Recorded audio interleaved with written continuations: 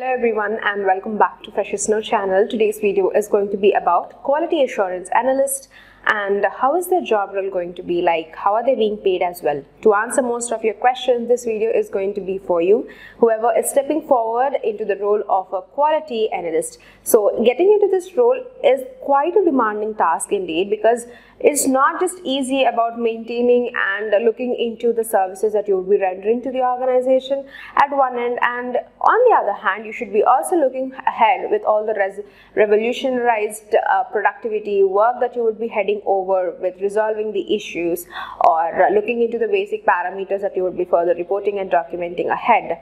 So with that note, we will be first looking into the first part of the video is all going to be about what does this person do, what are the skills that are required, and how you can become one as well. Along with that, we will be heading over to the job roles that are interlinked between, and then we are going to answer your question, which is how you are paid. So do not skip any section of the video because you might want to miss all of the major details which we are covering. We are not going to get into in-depth understanding of the role, but this is just going to give you a basic idea before stepping into the role of Quality Assurance Analyst. So what does this person is, or who is this person, or what does this person actually would do? A Quality Assurance Analyst is somebody who would be ensuring the organization software, whether it's working properly or not. After the software developers program, they build a program, the Quality Assurance Analyst test it. So it is all related to the testing part and giving out a proof of assurance that that particular product or the program that they have built is safe to go. So with that note, how you can become one with the skills that are mentioned here. There are system testing, test automation, software test, test planning, anti-money laundering, SQL, black box testing. All of this is going to be the foundational course which you need to be implementing in order to start off your career as a quality testing analyst. So you have to, being in this quality assurance analyst really demands all of the testing procedures for the individual to understand and then execute.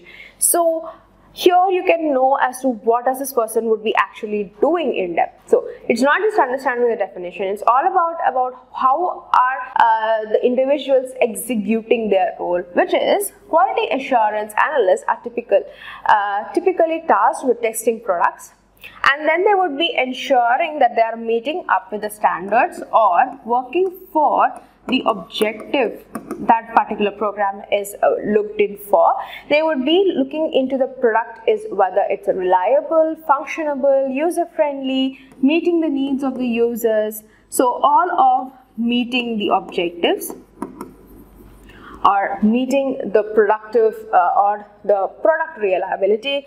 And then quality assurance analyst would also work as software companies would be manufacturing plants and any other services which facilitates or cooperates, where it is all about checking the quality of the product, which is going to be the prior task that they have to be fulfilling. So in order to understand more about the role, you should be able to deep dive into how you can become one, which is experiencing having in such roles such as a tester, quality assurance engineer, or you can also start off your career as a customer service representative. With that note, so this is not a menial job. You can understand that customer service representative always represents, knows the objective, works on a subjective basis, and know how comprehensive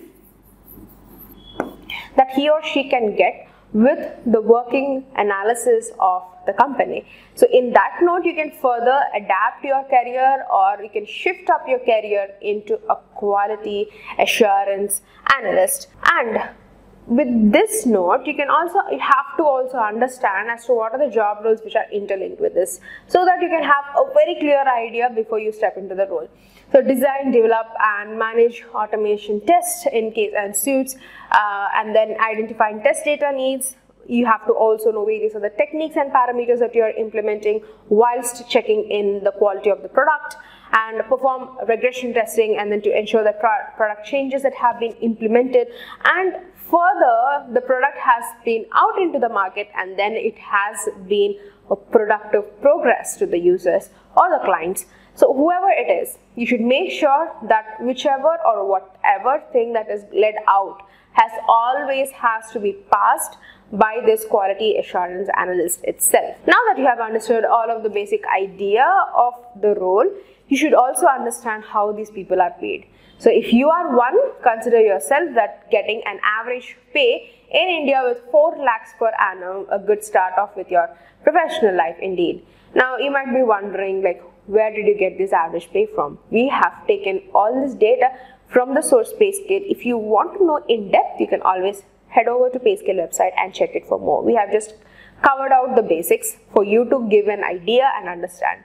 And getting into a deeper understanding, this is how your professional life is going to look like, which means pay by experience of a quality assurance analyst describes the graph given here from year 1 to year 10 or 20.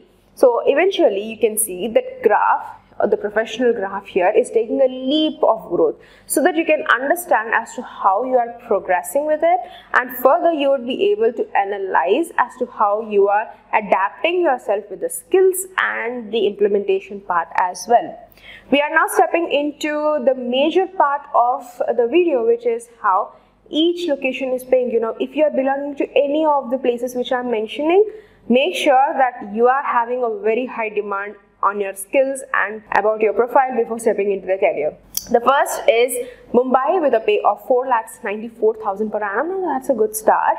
And then in Hyderabad, it's 5,29,000 per annum, again crossing out the average pace. And in Bangalore, it's 5,18,000 per annum. Now that's a very good start off indeed. Now this pay which we have mentioned, it can be for a beginner if you're having the right set, mid-level career, or even by experience, because it depends, it varies from organization to organization and company to company. So with that note, the next place is Pune, 4,38,000, and then in Noida, 5,69,000. As I've mentioned, it always depends from place to place and company to company, and the amount of network that you are rendering into the organization is all taken into consideration. Speaking of companies, have you ever wondered how each company is paying to their quality assurance analyst? We will be now looking into. First is looking into Tata Consultancy Services. TCS is paying 6,53,000. Now that's a really good start, because crossing out all of the location-wise pay scale, TCS is paying a very high-end pay. Then Oracle, 4,89,000, almost to an end, and then Accenture, the last place that we are, or the last company that we are looking into, is 4,39,000. Quite a balanced pay indeed. Now, who might not want to step into, even if you are starting at your foundations, or even if you are on an internship basis, or working for an open source things, you can always look forward for an elevation, just like the professional graph that we have shown.